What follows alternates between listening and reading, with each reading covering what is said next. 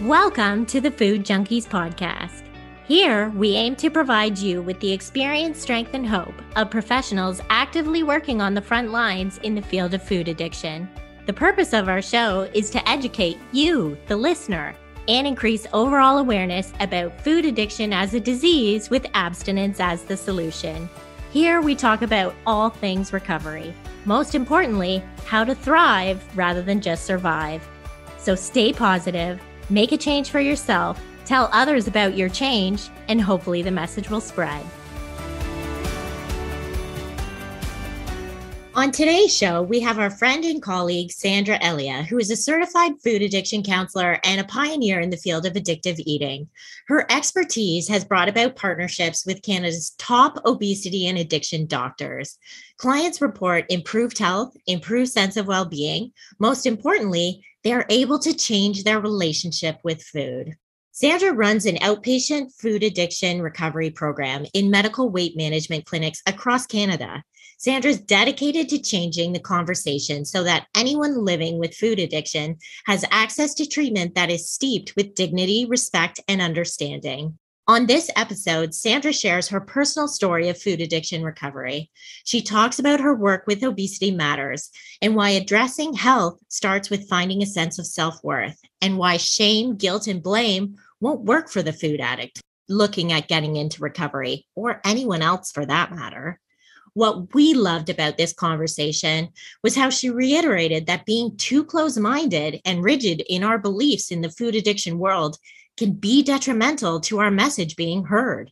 She speaks about why it's so important as professionals to separate our own personal bias and be willing to listen about all the ways that have worked for other people in the food addiction space. Today, we speak about some controversial ideas and how for some individuals, anti-obesity medicines can actually be a great harm reduction approach because of how obesity affects the brain and makes the reward center more susceptible and sensitive to food cues. We appreciated hearing how Sandra works with individuals in bigger bodies to move towards body acceptance and what her thoughts are on the scale. We also discuss the importance of shifting your perception around what is food and what is actually drugs. We want to highlight that Sandra is hosting a rare online program, Get Abstinent, Stay Abstinent, that starts September 27th. It's a 28-day inpatient or outpatient but online treatment program for food addiction recovery. This program will be providing you with daily support, expert guest speakers, weekend sessions to learn meal planning, and one-on-one sessions with Sandra. If you're interested in learning more, we'll link it in the show notes. We really enjoyed this conversation, and we know you will too. Thank you so much for being here, Sandra. Sandra. All right. Can you share your personal story with us and your aha moment when it came to discovering you were maybe a food addict? Oh, for sure. First of all, thank you for having me. It's such a pleasure to be on. I've been following this group and it's very near and dear to my heart because I'm a food addict. So I think that my addiction really, really took off in my early 20s. I had always had weight problems and weight issues. And I discovered as a young child that food could be really comforting. But I think it was in my 20s when it really took off. And it was such an interesting time because I had left my home and my home of origin that had a lot of trauma and a lot of pain and chaos and violence. And I was on my own and I was free and I was newly married. And so you would think that it would be such a time of joyous and contentment, but it wasn't. It was actually a time of like, oh my gosh, what did I just go through? And do I pretend it never happened or do I deal with it? And in my early 20s, I decided to go with pretend it never happened, which doesn't work because it just came up for me as eating. And my eating through the years became more and more uncontrollable. And I was very much a yo-yo dieter. And I remember the very last diet I ever went on, I had lost 50 pounds in 6 months, which is pretty dramatic and pretty quickly.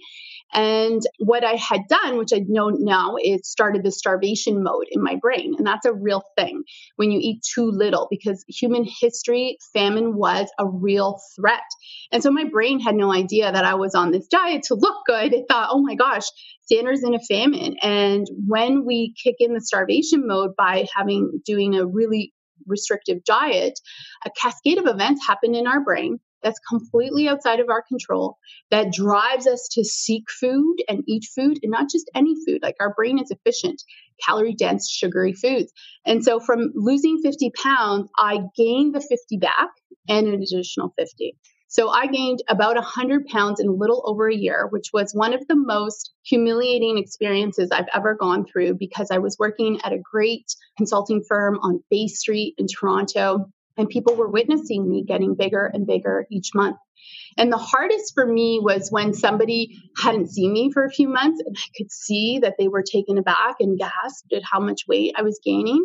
And I wish I could tell you, it was just the eating and my weight that was out of control. But as food addicts, we know that it affects every area of our lives. My whole life was spiraling out of control. I was in this bad marriage and I didn't want to deal with it because, hey, he let me binge eat. He let me eat as much as I wanted. And that was my consolation prize. Like, this is a bad marriage. I'm not getting my needs met, but I can eat and he doesn't bug me about that. I was in a tremendously codependent relationship with my mother, and I was trying to save her. And as a result, she was taking me down with her. And I was on extended leave from work. So that was where it all came to a head. 100 pounds overweight, sick, tired, depressed, can't get a handle on my life, ready to check out. I'm 48 when I think that I was ready to check out at 29. Oh my God. Like the last 20 years have been wonderful and filled with blessings and miracles that I never thought were possible. But at that point in my life, I just thought, I can't, food was my drug, my almighty drug, and it robbed me of everything. So my big aha moment was when I found Overeaters Anonymous. So that's a 12-step program. And I let go of the idea of ever losing weight again. And I just needed to eat to be sane, because I couldn't keep eating that way and I couldn't keep living that way and I couldn't lose weight. So I thought, you know what, let me let go of that. I honestly didn't care if I would ever lose another pound again, because that scale never made me happy. It really didn't matter what the number was. And that's why today my weight is none of my business. My business is just to eat whole foods, move my body wherever my weight ends up. And then my job is to love and accept this body. But that was the first step. And from that first step of not looking at, examining, focusing on the weight, I was able to lose over 100 pounds. So it's that paradoxical idea. So then how did you get into kind of the field of food addiction and working with food addicts? So as I mentioned, I worked for a consulting firm on Bay Street, and I spent a bulk of my adult career there. I was there for 15 years. And it was honestly one of those great blessings in my life, and rewarding work and travel. It was rewarding financially, but it was not rewarding spiritually at all. Not even an iota. And 10 years ago, I gave birth to my beautiful daughter. And during mat leave, it became apparent to me that I was going to be a single mother. And it would have been very difficult to go back to that Bay Street job with the hours and the travel that was sometimes required and be a single mom. So I decided that I was going to, it wasn't even me that decided, it was really the universe that put a series of events in the right order and gave me everything that I needed to be able to leave that job. It's funny how that works. And somebody who knows me like a soul sister, because what I was originally going to do was become a professional coach, which I still am. She said, "Oh, are you going to help food addicts?" I was like, no, I can't help food addicts. Are you crazy? No. There's only one way to recover. That's through the 12 steps. You got to get the big book. You got to do the steps. You don't charge for that work. I can't help food addicts. And plus, who's going to follow me? I'm not on the cover of Health Magazine. I don't have a six pack. People who want to control their weight or eating, they want somebody who's a bikini model. They don't want to look at me. Then again, just a series of events. I kind of just put my toe in the pool, literally, I just to feel it. And all these opportunities and all these people and all these doors opened for me in ways that I could never imagine. I'm really, really fortunate. That's so wonderful. And I know now you're working with Obesity Matters. What have been some of the successes you've experienced there? Can you tell us a little bit more about the organization, and what are some of the challenges being on the advisory board? Yeah, for sure. So very proud of Obesity Matters. It's a new nonprofit organization, and our aim is to really help people who are living with and struggling with obesity to create a community where people can come and get evidence-based information, because we know that there's a lot of bad information out there, and there's $1 billion industry that really preys on the desperate, right? That was me. In my 20s, I think I did a calculation, and you got to remember, this was a long time ago. I spent something like $20,000 on commercial diets. And it didn't matter. Like, I would sit across from somebody to say, you're going to do this ridiculous diet, and then we're going to put these electrodes to your gut, and you're going to get a 6-pack, and it's $4,000. I'm like, okay, here you go. Because I was desperate. Like, it didn't matter. As long as they told me I was going to lose in a substantial amount of weight in a little bit of time, I would give them any kind of money. So we're really trying to fight that culture. And we're also trying to embrace that success is different for everyone, and success looks different for everybody. So not everybody is going to be a runway model, and that's okay. Runway models have won the genetic lottery. That's what they've done. Like, that's it. I have green eyes. I didn't earn them. I'm really appreciative of them. I love my eyes, but they were just given to me. And for a lot of models, they have won the genetic lottery. And I'm always happy for people to win the lottery. However, the problem is that I have a 10-year-old daughter, and my 10-year-old daughter is going to look at the runway models and say, I didn't win the lottery. I don't look like that. And I think that's the only form of beauty. And even worse is the photoshopping and the airbrushing and thinking that's real. At least we know that's not real. We're old enough, and we still get kind of fooled by it. But imagine young people. So we're a community, we're educating, we're bringing people together. I'm the patient advocate and the director of education. We're very agile, so we listen to our community, we respond to what they want. And we're also going into schools, because we know that prevention is way better than treatment. So we're trying to really establish a program where children are kind to themselves, kind to their to their friends, and kind to their communities, and understanding that health really starts with a sense of self-worth. My favorite quote from William Goldberg is, "I've never seen a person change constructively when motivated by shame, guilt, or hate." And think about how many people embark on a weight loss journey or even a 12-step program filled with shame, guilt, and hate. And it's tough going. But the truth is, we all deserve in this one moment, exactly as you are, self-acceptance and self-love, because love is energizing. And how much energy do you need, really? Right? To maintain a lifestyle of health and happiness requires a lot of energy, and hate will always drain you.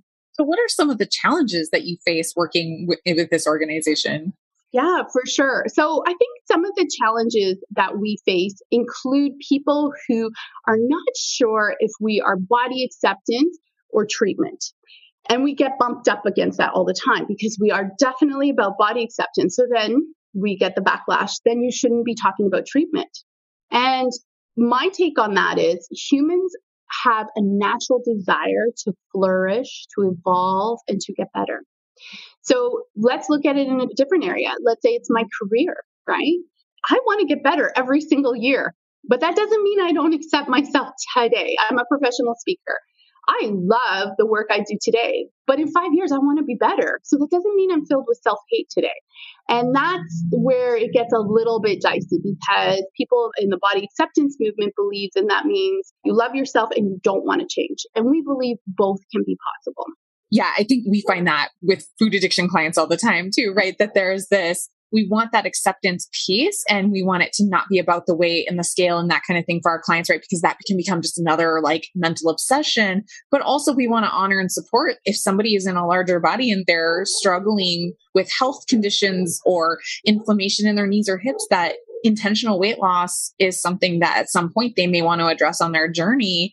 And that doesn't mean that those two things can't go together, right? Like those things can't, it's not that they can't go together. It's just, we have to like do it in the right order, have the right support, and make sure that we have a mindset and a framework around it that's healthy. And I think you bring up such an important point, the right order. Because most of my clients say, oh no, I would love and accept myself when I lose 50 pounds. I'm like, wrong order. It doesn't work that way. You can't get there from there. You can't get there like, I'm going to love myself when, right? It's just like being with a partner who says, oh, I'll marry you when you have $1 million in the bank and you lose 50 pounds. You're like, adios. Yes, exactly. So we know that you work with clinicians and you've been like in office spaces. And I think you've even done like telemedicine kind of things, like way over on the other side of Canada from where you are. So what advice would you have for us, somebody like Clarissa and I? Well, Clarissa's in your area, so it might be a little different, but I'm in the US. So what advice might you have for us to get connected with the medical professionals in our communities?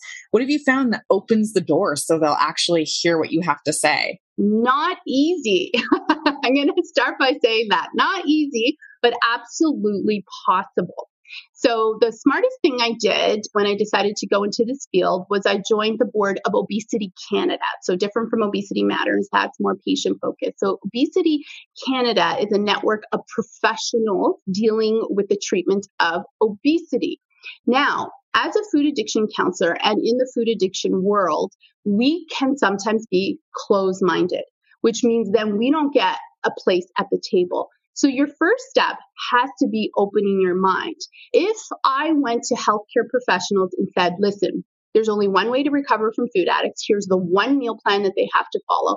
And this is the only route. They would say, thank you, Sandra, you're biased and we can't have you at this table, because that's what it is. It's biased to believe there is only one way to recover, and it is not serving our clients.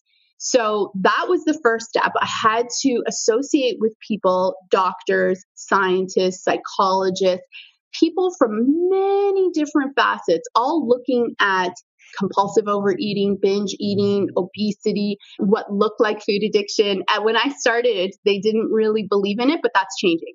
That's absolutely changing. And understand how they treat it. And understand that there are so many contributing factors to obesity as there are many contributing factors to food addiction, which means people should have many interventions. There is no one single intervention. And in fact, for the listeners, if somebody tells you they have the one way and it is the way, I suggest you run the other way because there is no one way. Nobody has the secret. The person who cracks this code, because we know that obesity is a big problem, whoever cracks this code is going to be a multi-billionaire. But until then, your best route is to have many different interventions, making sure you're getting enough sleep, making sure you're getting counseling for the things that drive you to eat for comfort, a sustainable meal plan. Like not a diet, but a meal plan. And if you think about it, I have the great joy of being a great aunt. So my nieces have nephews, had children, they're my great nephews. And I watch my nieces put a meal plan together so that their children will thrive. Guess what? It doesn't end when they're 4. We need a meal plan at every stage of our life that changes and evolves with our activity level, our health needs. We also have to consider cultural preferences. You know, nobody should be saying to somebody, you can't eat that if that's what their ancestors have ate for generations. We can help them make it healthier for sure.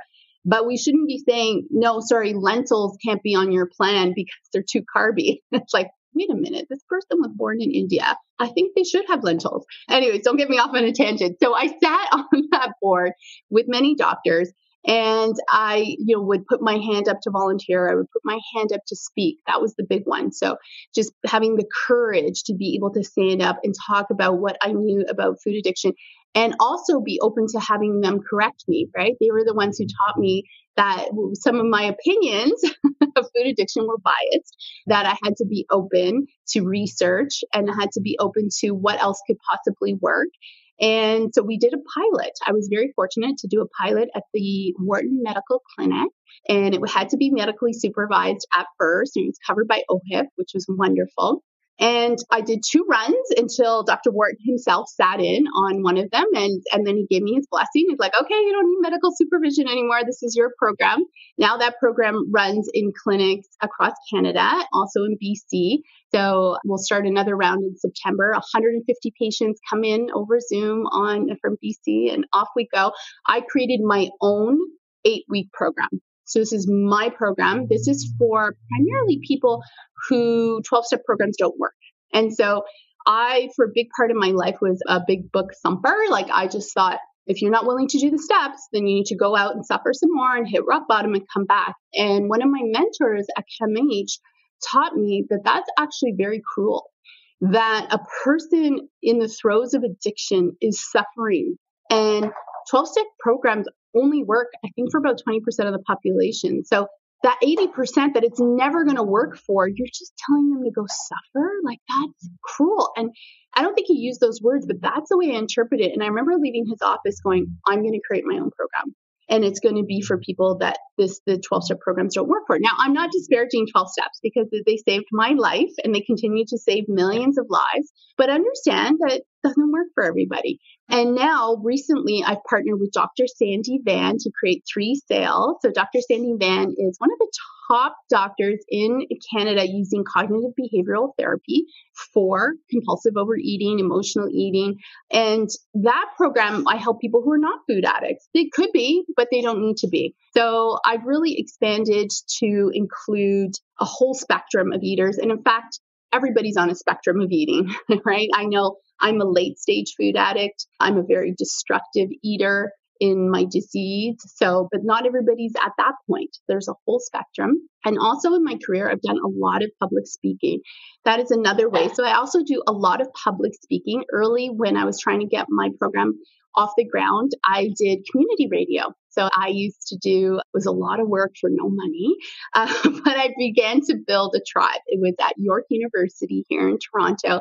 And I would go in, I would do a 1-hour radio show. I'd tell a little bit about my story, give practical steps, and interview experts. And I'm always looking, I have an entrepreneurial brain. I'm always looking at how I can impact, how I can be of value, and I cross all lines. So I work with bariatric surgeons, I work with obesity doctors, psychologists, and pharmacotherapy as well, because there are some anti-obesity drugs on the market. And there's so much stigma with anti-obesity drugs, but the truth is they're no different than antidepressants.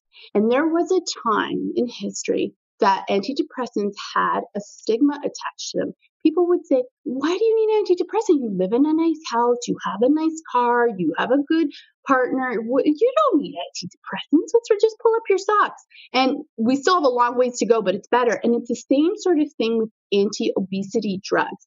It's sort of like, no, can't you just figure out how to eat keto? Like, no, you just got to join the gym. Like, what's wrong with you? Some people need it for a little step up, just like with an antidepressant, to be able to do the things they need to do to recover. And maybe it's for a short time only, but we need to be open to all of it. Oh, you are speaking our language. Sandra, I am loving this. It's so true. You sound like you would be such a well-rounded coach to work with, because it's so important to be able to sit at the table, listen to what others have to say. And, we were talking to David West about this bias and, whether it's this weight bias or this, relentless pursuit of thinness. But I really did. I think Molly and I had a good conversation about that after, and like, what are some of our biases that we need to get out there and open up with, and that we don't have to be working with just that late stage food addict, and that we know prevention is way better than, like you said, right? Actually, like the post-treatment, if you can prevent them from getting to that place, that should be our goal. So I just loved everything you had to say. I actually recently was reading the magazine that you were in on weight bias, put out by the College of Physicians and Surgeons in Ontario. So can you share a little bit about what your experience was in writing about what that was like for you at the doctor's office? For sure. So what we do know is that over 70% of all patients report experiencing bias from their doctors in regards to their weight. And so I believe that obesity is a real medical condition. We know that obesity affects the brain. It affects the brain in a way that makes our reward center more susceptible to food cues, right? Whereas somebody who's been weight stable their whole life don't need to fight as hard against food cues and cravings like somebody who's lived with obesity. So my real passion in this area is really in terms of the way that my mother experienced bias and stigma at the doctor. So my mother was sick pretty much from the time that I was born. She was a food addict. She lived with morbid obesity and bipolar disorder. We now know obesity and bipolar disorder is often linked, and it has something to do with inflammation. So we were searching my whole life, and I was her translator because she didn't speak English from the age of 8 or 9, having to translate such horrible things to her, scare tactics like if you don't smarten up, eat better, and lose weight by September, and it's like June, you're going to be dead. And that was it. Like there was no, how do I do this? Here's some help. Here's some support. It's just like, what's wrong with you? Eat less. Otherwise you'll be dead and you'll leave your 4 children. And what do you think that did? Like that just pushed her further into blame and shame, further into her depression, and further into eating for comfort. And she gained more weight. I can remember vividly, and I'm upset with myself because I was in my 20s and this would never be acceptable if this happened today. But she had to see a specialist for an eye condition. So because she was diabetic, the nerves or the veins in the back of her eyes were bleeding and they needed to be cauterized. And it was just one specialist in Toronto that would do this. And it was the kind of specialist you would get a 9 o'clock appointment and you would see him at 3 p.m. And we would go into his office and he would yell at her because she was so heavy and he wasn't sure that his chair could support her. This was an OHIP, government-funded office. So if your office does not have a chair to accommodate you, that's called discrimination. Like, I'm laughing about it now, but it actually makes my blood boil. But we didn't say anything. Like, me and my mother, filled with shame, zipped it because he was the only doctor in Ontario that would work on her, and her eyesight was at stake. And so, okay, yell at us every time we come here that she is so big and she doesn't fit in your chair. Did you receive any feedback from that article? Anybody who read it? Like, did you think it really made a difference or? So I have a few doctors who reached out. So it basically goes to doctors, not patients. One of them said, I'm glad I saw your picture in that magazine and not mine, because apparently if you're a fat doctor, you get your picture put in that magazine. But it's helpful because I think that for a lot of them, one doctor reached out and said, you know what? I always tell my patients that they have to eat less because I'm fat too. I'm like, that's not helpful. You got to stop saying that. Like, eat less. I hadn't thought of it. So I think it's sometimes with this one particular doctor, he just feels like because he is overweight, then he's able to say whatever he wants. But no, doctors take an oath to do no harm. That includes emotional harm. So you were talking earlier about building body acceptance for yourself and with others. So can you tell us how you work with individuals to get to that place of acceptance in, say, it's a bigger body? So lots of different things. But the first one is just an acceptance and a love when you mess up with your eating. So for a lot of us, including myself, when I messed up with my eating, I used to take out the shame stick. And I believed if I beat myself up long enough and hard enough, then I'll never do that again. And nothing was further from the truth, because when I'm in emotional pain, even if I'm causing it, I want to eat. So the first step is always when you mess up for food, we're not going to call it a mess up. We're not going to call it a mistake. We're going to call it a call for love. You were calling for love. And the only person that can give you that love is you. So those are the moments you're going to be the kindest, the most nurturing, the most loving to yourself. So that already starts to have a little bit of shift in energy and appreciation. Then I ask people to do mirror work, and I get a lot of pushback, but eventually they come around. I would have to say that's the most positive feedback that I get, is there's a shift in the way they relate to themselves and they see it themselves. So mirror work, just blessing and complimenting each and every part of their bodies.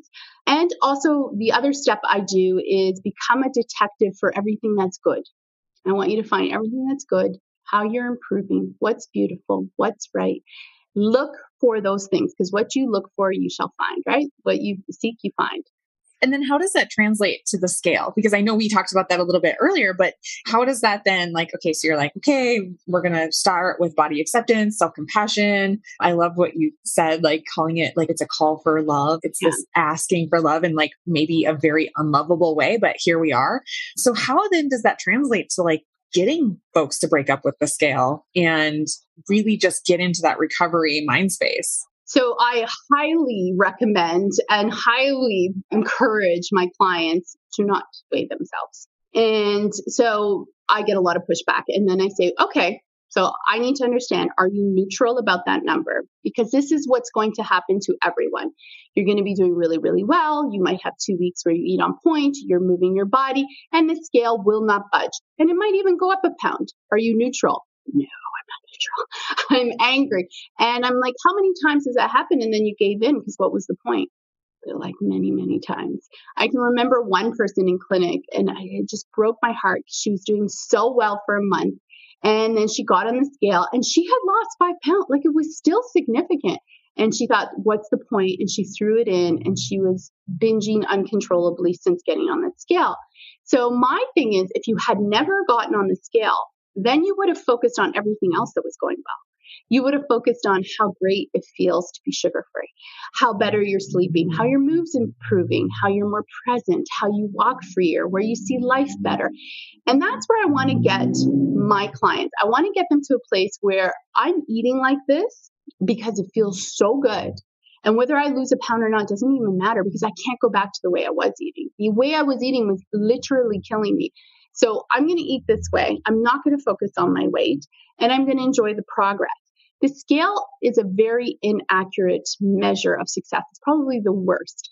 And at the end of the day, if you're living your best life, like, why do you need to know? That's the other question. I go, why do you need to know what you weigh? And if we really unpack it, it's because they want to know how much can I eat and still lose weight, right? Or how little do I need to lose to keep losing weight? So when you tie what you eat to your scale, red flags, red flags, red flags. Because that's when you get into dangerous territories of restricting to make it go faster. And then you kick in the starvation mode, which means that you're going to gain it all back and then some more. My measure is always, are you neutral? If you're neutral, then go ahead. But I have yet to meet a food addict who's neutral about the scale. Well, with our clients and other professionals in this space as well, right? I mean, there's a lot of controversy, I think, or I don't know if controversy is the right word, but there's certainly conversation that needs to happen around weight bias amongst professionals and not just other food addiction clinicians, but also like nutritionists and dietitians and medical professionals for sure. But I just think like, okay, the three of us, right? We've got some skills at this point. We've got good foundations. Like we're probably pretty stable. We could probably make that assumption. And to know that we probably still have struggles, like, do we weigh ourselves? Do we not weigh ourselves? If we get on that, will we be neutral about it? And then to think about our clients walking into a doctor's office or meeting with a clinician or a coach that does have weight bias and saying like, hey, you're eating all the right things, but you must be overeating. You must still be doing something quote unquote wrong because you're not in a smaller body. Yeah. Talk to us about that. What has been your experience with that? So I also do training sessions for doctors about this stuff. And it is a hard sell, but what gets them, and they know I'm right, is when you take a patient and the first thing you do is you put them on the scale and you record their weight. And then you bring them into the little room and say, oh, the weight isn't important, but let's now talk. I'm like, forget it. You've already lost that patient. When it's the first thing that you do at the appointment, you are signaling this is the most important thing. Second of all, that patient is likely traumatized, right? Unless it's gone the right way. So sometimes they'll be very happy. And sometimes we know it'll plateau and sometimes it'll go the wrong way. And it's got nothing to do with how hard they tried. Absolutely nothing to do with how hard they tried. They may be traumatized. They're not going to be able to hear you. And that whole appointment is wasted. Or maybe they've gone on vacation and they know they're up a pound or two. And now they stop coming because they can't face the first thing that you're going to do to me is put me on that scale. Even if you don't ask them, they feel like, I got to tell you why I lost 2 pounds. And they stop coming. And I could see, yeah, she's right. They do stop coming. So if you want to keep weighing them, know that you're going to lose 60% of them from coming back at the weight management clinics. And if you don't make the weight a focus, you got a chance to help them when they're really struggling. Because what happens when they really struggle, we all stay away from the scale. That was big. I had a big win at the Wharton Medical Clinic. At that time, they had 5 clinics in Southern Ontario. They saw over 1,000 patients a month, and they put up signs that said, skip the weigh-in if you like. It's up to you. Yeah. So I was really proud of that. That's exciting. And I think what I'm reading between the lines here is we have to, as professionals, we have to step up and be advocates for not only for our clients we're actively working with, but also just potential, right? Potential people who would be stigmatized by weight bias, by discrimination of some kind because of chair sizes or somebody's preconceived notions on like what body shape I should be walking around in. So thank you for just really talking about those experiences. Yeah, go ahead. One point I want to make, because I know that there are some 12-step programs that say you have to get on the scale once a month because it keeps you honest. I also think that's a fallacy, because you can eat properly all month. And you can do everything right. And that scale can go up. And then it's perceived as a failure, like you were dishonest because look. Whereas go through menopause and see what happens to your body. Go on a new medicine and you may gain some weight. And it could be the day that you picked that you're up 3 pounds. So this idea of attaching your weight to honesty really bothers me. Agreed. And I mean, come on now, everybody listening, we know the research is out there. It shouldn't even be a debate anymore. Like a calorie is not just a calorie. There's hormones, there's different ways that things enter. Absolutely. I mean, it's not even something we have to go on and on about, but you're right. That kind of thing makes people not go back then to that 12-step program, right? Now I'm dishonest. I gained 2 pounds. I must be dishonest. And I tried my very best. I mean, I was in one 12-step program and I used the wrong measuring spoon for my olive oil and I had to restart my days. And that for me was just too punishing. Like, that's just not the way I want to live, right? So defeated. And I think I got less olive oil, but it didn't matter because I was being dishonest. I was like, no, I couldn't find a spoon. I wasn't being dishonest. Trust me, I wanted all my olive oil. Right. Yeah. All right. So shifting gears a little bit. So when it comes to food addiction treatment, can you just kind of explain to our listeners how you work with clients? We know like before COVID, there were maybe some intensive weekends where participants would like detox and recover together. Are you still hosting those? Do you do one-on-ones primarily, groups primarily? Like, what would that look like if our folks want to look you up and they want to work with you? Like, give us the gamut. For sure. So you can look me up on my website. So sandraelia.com, Sandra ELIA.com. And I do many different modalities. So I have done intensive weekends. They are so fun. I still get emails, but of course in Ontario, we are not fully open. And until there is zero risk of transmission in one of my retreats, I will not have retreats. I can't risk people's health. So those will be on hold. I don't see them happening in the fall with the Delta, but maybe in the spring. And so there's those. And then there are what I used to do in clinic, then became virtual. So they're 8 weeks. And anybody who takes my 8-week program will say, oh, yeah, you're definitely a 12-stepper. There's definitely little bits and pieces about that. But the program is about shining a light over your entire life. So looking at family relationships and codependency, looking at forgiveness and anger. I do give out a meal plan, but you don't necessarily have to follow it. You could just simply eliminate refined sugar and refined flour. But it's, in the last year and a half, it has been 100% virtual. And I can't say that it's my favorite. I really want to be in rooms with people. So in working with the different modalities that you've been doing, what have you found works best for the clients that are successful? Oh, there's no one size fits all. So for those of you who are food addiction counselors like myself, my best advice to you is you do not own your clients' successes. I don't own them. They send lovely emails and they say I changed their life, but I didn't. They own their successes. And on that same token, they own their failures. And there's no judgment in failure. Like, failure is part of the human experience. Everybody fails. And that to me really helps my ego stay at the door so that I am there to serve. I'm there to be a channel for my higher power as best as I can. And I treat all my clients the same. So it can't be me. It can't that one person loses 95 pounds and one person's a chronic relapser, right? It's not me either time. So then do you see in particular clients that do well, is there a few characteristics or just common traits that you see in them that you're like, wow, this person, when you're just working with someone and you just kind of know? Yeah, it's generally people who've had a shift in perception when it comes to food. So what do I mean by that? They look at real food as food, and then they look at chemically engineered foods. So these are factory made, nutrient poor, disease-causing foods that come with a huge price tag for a food addict. That price tag is mental, emotional, physical, spiritual. It is so, and it just is not worth it anymore. It's no longer a treat. It's no longer an escape. It is really a drug. And they just want to focus on whole, real foods. And so the better that you can cut out sugar and more completely, the better you have appetite correction, the cravings go down. But that's not to say that people can just do that. That could be a process. I'm thinking of one person who's had tremendous success after 2 years of doing my program. So that's the other thing that I'm very proud of, is that people do my 8 weeks and then sign up for another 8 weeks.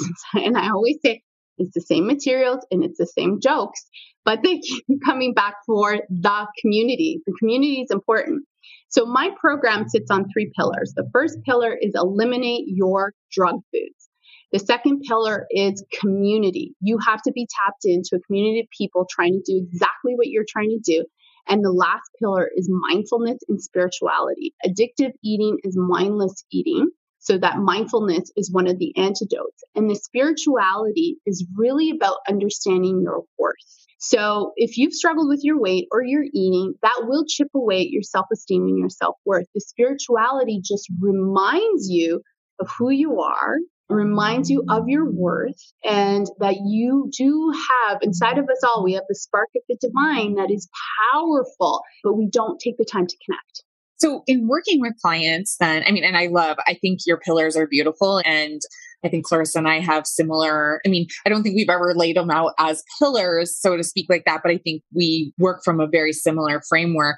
And I don't come from the 12-step world. I've participated in 12-step stuff. I've gone through the 12 steps. I've experienced it for myself that way, but primarily I come from a clinical base. I have my master's degree in mental health counseling. I am dual licensed in mental health and addiction. And a lot of what you have in your programs, from what little I've seen of like the stuff that you have on your website, that kind of thing, to understand more of what you do and what I've heard you speak about at times, is that it's very rooted in good. There's just good foundational addiction medicine there, if that makes sense. Yeah. And so I just really appreciate you explaining that for our clients. So when you work with clients, how do you evaluate that they're actually food addicts, or does it matter? Do you use the Yale Food Addiction Scale? Talk to us about how you might help somebody determine if they're questioning it. For sure. So when people used to go to the clinic, there would be a poster in every single patient room. And the question was, are you addicted to food? And there would be the 20 questions that you would often find in a 12-step meeting. And basically I said, if you've answered yes to 3 or more, you may have food addiction. The only criteria for my program is if you feel that you are using food in a similar way as somebody who has alcoholism. Are you using food in a similar way as somebody who may be addicted to drugs? And is it overtaking your life? Are the consequences too much? So, and the reason I do this, and the reason why I was able to partner with doctors, is because there's no downside to my program. I don't give a specific meal plan. I'm asking you not to have ultra processed foods. There's no risk there, right? If I was saying you have to have keto, they would be like, we can't, right? But if you're telling people don't have cupcakes and Doritos, we can get behind that. There's no downside to that. Even if you're not a food addict, that's the best part, right? And even if you're not a food addict, if you bring in mindfulness and meditation, if you're tapped into a beautiful, loving community, there's just no downside. You're so right. All of those things are going to change your life and make it so much more beautiful. Yeah, and if you find out you're not a food addict, you're just going to be better off for it. Yeah, you might just want to stay this way anyways, right? So what's something that you believed early on in your career when you first started this, and that now you've discovered, or you had to be a little bit more flexible with? And maybe, I think a lot of professionals don't like to say, oh, I was doing something wrong getting that label. But I definitely know when you were speaking about that very strict food plan in the beginning, coming out of some other programs, that is what I was advising people with. And I've discovered it's just so much better when the client helps create their food plan, comes alongside you. So did you have any experiences? Yeah. So I think I was first class. So I used to say I'm one of the world's first food addiction counselors. It was very hard for me to make my own way and leave the pack. So the way that I think, the way that I counsel, the way that I have many people at my table meant that I left the herd. Now, I feel like more people like yourselves are joining the herd, but when I left the herd, I also felt like I left my professional network because they were at that time, now in all fairness, I haven't been back to check. At that time, it was very rigid, very one way, and I didn't fit the mold. And even when I created Ontario's 28-day residential treatment program, I co-created that in Toronto. Again, I was that one out of the herd, and it was very difficult for me. But as a result, I went and found a new tribe that I am welcomed and loved. And this new tribe, it's a pretty impressive tribe. I'm not the smartest person in this tribe. Like, they are top obesity doctors. They are the ones who are at the forefront of new guidelines, of changing the way we look at it, understanding how the brain's affected. And so I think that anybody should be weary if the treatment plan is something that we've always done for 60 years and we're not going to change it. Well, I mean, I don't want to go to a doctor who says, I'm still practicing the way. Meet your surgeon. He's still doing surgery the way they did it 50 years ago because he thinks that's the best way. Again, you have to kind of balance that with experience. I want a very experienced doctor, but I also want to take advantage of science and research and everything that we've learned. I think there's just embracing it and bringing it all together. So that was the hardest for me, to leave the herd, and it felt lonely for a little bit. Yeah. And as you were saying that, I'm like, and common sense and clinical experience, right? So I say that I'm trying to be funny, but also not in that, right? When you're actually working with clients, and if you're a professional that has an open mind, you're willing to show up, like you're open to being educated by your client. And it's not necessarily the other way around, right? Because if I'm going to be rigid and closed-minded, that means that my client walks into the room and it's my way or the highway, versus when I walk in there with an open mind, I'm learning, client's the teacher. And now, but then it's backed up with my professional training, that kind of thing, where I can do some reality checking. I've got lots of different tools that I can use there, but we're not necessarily still stuck in the dark ages with that one specific treatment plan over and over again that isn't necessarily going to work for this person. So, actually, with the chronic relapsers, when somebody comes to you and says, I've been relapsing for 10 years, it's time to stop doing what you were doing. Yes. Like, stop. It's not you. It's the treatment plan. You're fine. You're perfect. You're worthy. You can do this. You just haven't found the right treatment plan. Now let's try. And even that, you will see them just being released, because imagine the shame and blame of trying to do something the exact same way for 10 years and not being able to do it. Right. And then have the same, maybe not the same person, but the same kind of, right, showing up saying like, well, you're just not doing it right. You're just not trying hard enough, like you were saying earlier, right? Like somehow that's a measure. Yeah. Just go be in a little more pain and then come back when you do exactly what I say. And honestly, that did save me. So again, my sponsor was tough on me, and I could not trust my thinking when it came to food. And she was just like, you're going to do exactly what I say. And I needed that at the time. I was 30 years old. I needed that, but I'm no longer part of a 12-step program, but I grew and I evolved, and now I can trust my thinking. Not completely. I obviously need lots of help and intervention, just like any other addict, but that do exactly what I say doesn't work for everybody. I was lucky it worked for me. Okay. So do you have any idea how well your clients do long-term after working with you in your program? Like, what can you tell us about rates of relapse remission? Do you measure that? Yeah. So like I said, I do have clients who take my program year after year after year. I have a handful that were there in the pilot in the clinic, but I don't keep that data. Now, the Wharton Medical Clinic did keep some of the data. I'm not sure if it was published, but it was great. The findings were fantastic. A couple of things to note. One was that the weight loss was greater So they had two groups. They had the clinic group that were not food addicts and traditional dieting. And then they had my group that did the food addiction, and weight loss was greater, maybe by, can't remember, 5%, but still 5% is better than no percent, higher than the clinic's weight loss average. And the other thing that was very dramatic was quality of life. So that improved by 16 points. And they didn't see that with the people that didn't do my program. So that was interesting. But no, I don't do any research. I respect people's anonymity, but I think that's not good. Definitely. I think that it should be done. And perhaps with 3 sales, it's hard as a food addiction counselor to get research, right? But now that I've partnered with Dr. Sandy Van, we are looking into it, but it's not easy. It's definitely not easy to gather data, but it will be a little bit easier being connected to a doctor in a university. Yeah, that's so true. Like Molly and I are participating in a research treatment group right now on like a universal basis. And it's a lot of work, right? And we're just at the beginning, where then we've got to follow these groups for 2 years. And then, there'll be another cohort. We've got to follow them.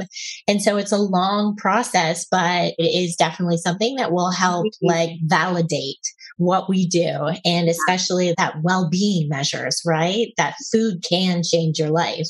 Yeah. Well, thank you both for doing that, because that's not easy, and that's what our field is lacking. So kudos to you guys to take on that big, enormous project. Well, you're taking on all the big, enormous project of all the doctors, right? Yeah. And getting us clinically accepted. And so can you speak to us a little bit about what the pushback was like originally when you first started, maybe even with like the Renascent program, and like what people were thinking, is this completely out in left field? And then obviously you've spoken to us now about what it's like today. You're sitting at that table and people are listening, but what was it like then? And like, do you really think there's like way more room for improvement?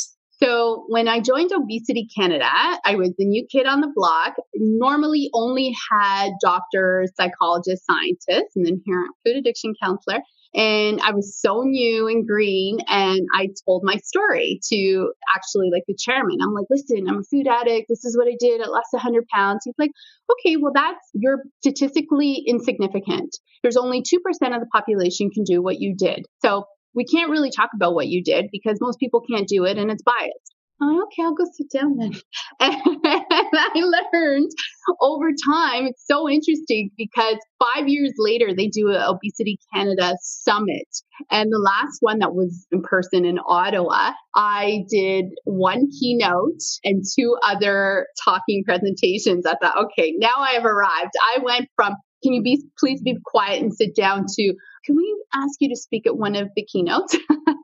So it takes time. It absolutely does. And it took a lot of me zipping it and listening and understanding where the synergies are, understanding where I can add value. So I just learned to be quiet. And I was quiet for 2 years. And then I came and spoke again. And the chairman said to me, wow, I really have watched you evolve. Like, I've really seen it. And I'm like, no, I was always like this, but you didn't give me a chance. But he thinks I've really evolved.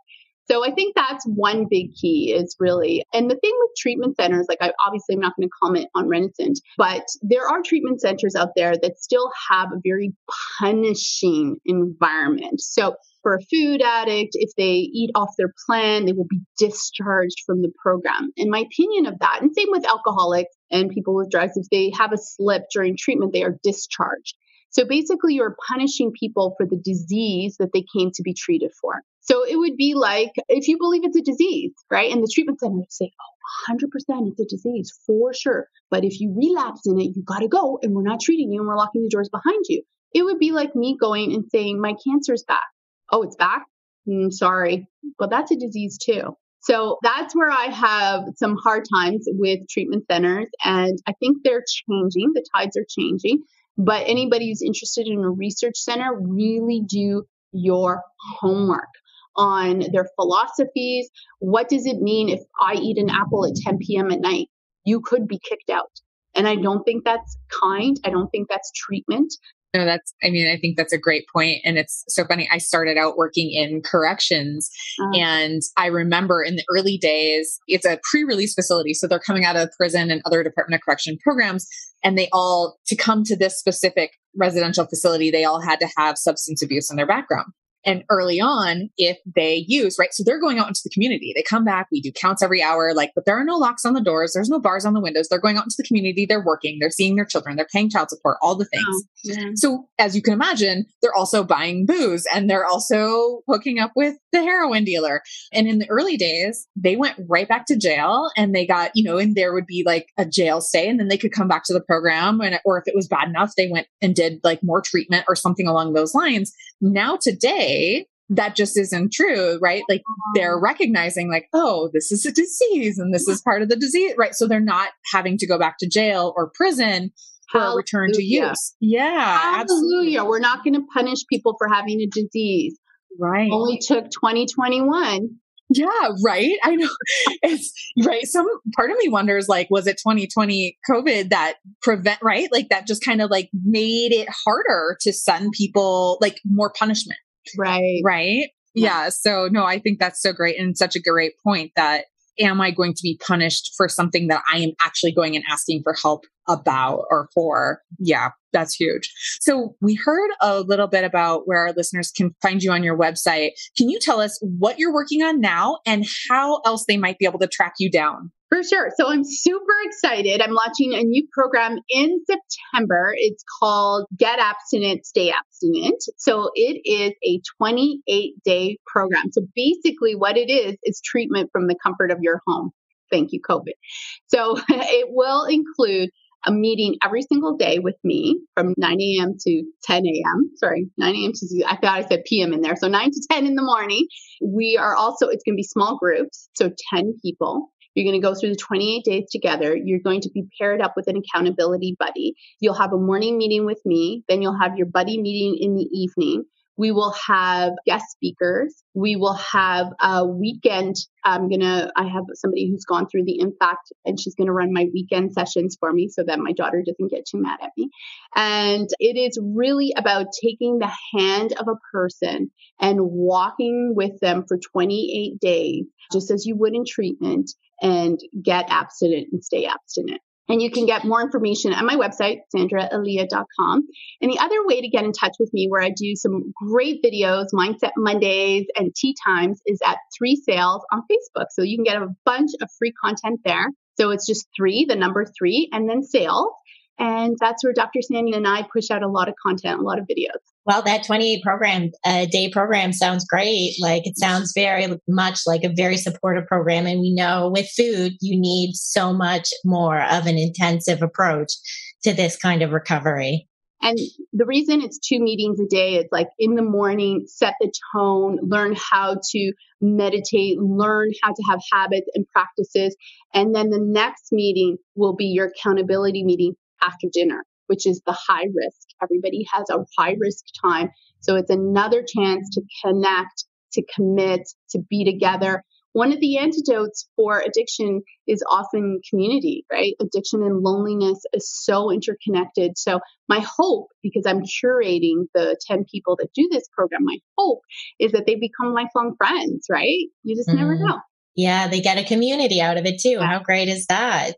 So we do have a signature question that we'd like to ask you today. And it is, what is something you would tell a younger version of yourself about food addiction or food addiction recovery? What I would tell my younger self, I would start with, there is absolutely nothing wrong with you. You are perfect as you are. The more that you can see your greatness, the more that you are comfortable with all of you, the shortcomings, the good stuff, the better your life is going to be. Don't fear food. Don't fight food. Don't use food. It's just let it be what it was meant for. Nourishment. Just know that you are worthy, you are strong, and you are capable. Because if I had known that, I may not have become a food addict. Yeah, that's so beautiful. I love that, Sandra. I'm going to have to, well, fortunately, I have it recorded so I can replay it after. Well, thank you so much for joining us today on the Food Junkies podcast. And this has been wonderful connecting with you. And I think both Molly and I would love to be part of your herd. Yeah, yes. For sure. I'd love that. We just invited ourselves. So that's what we do. Thanks for agreeing. That's another way is partnership. Every time I've partnered, I've grown exponentially. Don't do this alone. Partner with good people. Love it. Hey, thank you. Thanks for joining us this week on Food Junkies, Recovery from Food Addiction. Make sure to join our Facebook group, Sugar Free for Life support group, I'm Sweet Enough. You can subscribe to our show in iTunes or Stitchers. That way you'll never miss an episode. While you're at it, if you found value in this show, we'd appreciate a rating on iTunes. Or if you'd simply tell a friend about the show, that would help us out too. Don't forget to pick up your copy of Dr. Tarman's book, Food Junkies, which is available on Amazon. If you have any additional questions, both Molly and Clarissa are food addiction professionals and work one-on-one with clients. You can find their websites and email addresses in the show notes. Be sure to tune in every Friday when our new episodes drop. As Vera loves to say, the power is ours.